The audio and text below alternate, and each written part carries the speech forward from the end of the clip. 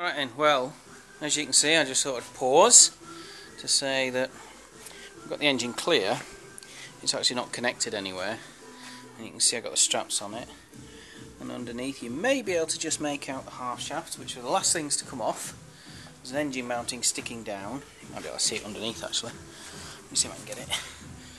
There you go, you can see there's a half shaft there and the other one's hanging down, and it's just sat on the exhaust at the moment, but it's not that much weight. Yep.